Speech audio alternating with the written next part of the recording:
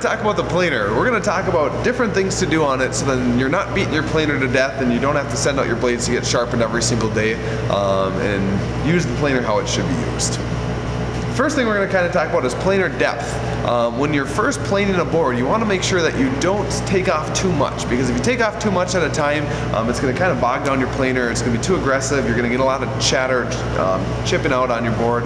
So you want to make sure that you take off the right amount of depth each time. Basically, for hardwoods, it's usually about a 1/16 of an inch at a time. For softwoods, you can get by with up to an 1/8 of an inch. Now that depends though, because the wider the board you have, the more it's running through the blades at a time. So you want to maybe slow down or still take off lighter passes. If you have a really dense board of hickory or something like that that you're trying to plane, take even lighter passes than a 1/16 of an inch off each time.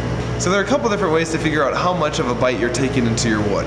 One is the old school way of just taking your tape measure, measuring the thickness of your board, going to your gauge, and then just removing a 1/16 of an inch or 1/8 of an inch or whatever you're taking off from the measurement that you had. Another neat feature is actually this Endicott thing, where you can actually put your board right up into there. It's going to tell you how much you're taking off at a time, and there's no measuring or tape measures involved. Lastly is the guess and check. I do not recommend that way. One more last feature we have is the repeat-a cut.